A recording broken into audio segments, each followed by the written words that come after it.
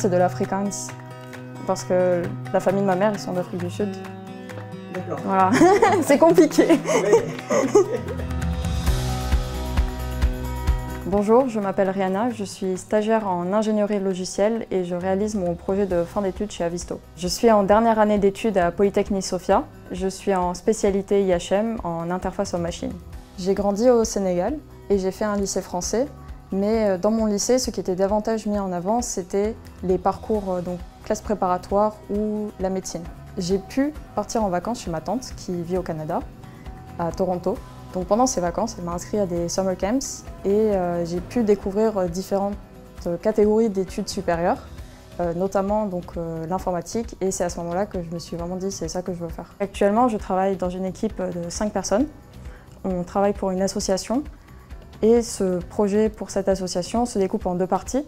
Donc on a une part pour les clients de l'association.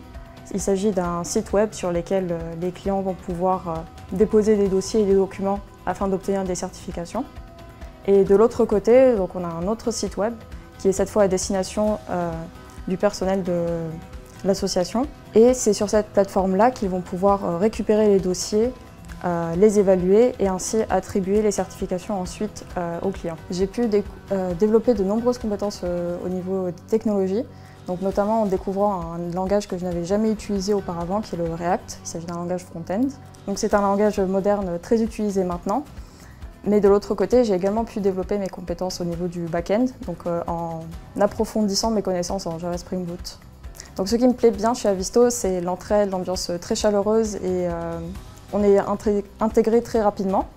Mais on peut aussi compter beaucoup sur les anciennes personnes qui ont travaillé sur les projets avant nous, ou nos collègues, tout simplement. Parce que chacun a ses connaissances, a ses spécialisations. Ce n'est pas compliqué de demander de l'aide, tout le monde est toujours à l'écoute et à disposition. La suite de l'aventure pour moi, c'est de rester chez AViSTO en CDI.